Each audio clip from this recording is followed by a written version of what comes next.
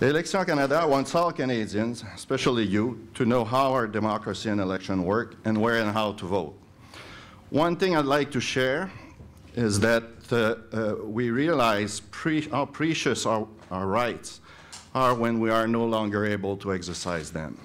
Here in Canada, we sometimes take rights for granted. But countries around the world, people struggle for democracy and the right to vote.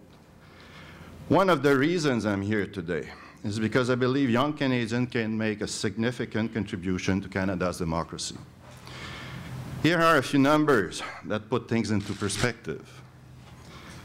Youth, the group of 18 to 14-year-old, number about 2.9 million electors in this country. Only 1.1 million, or 37.4%, voted in the last general election in 2008. This is a striking contrast to the 65.5% voter turnout for people aged between 55 and 64 years old.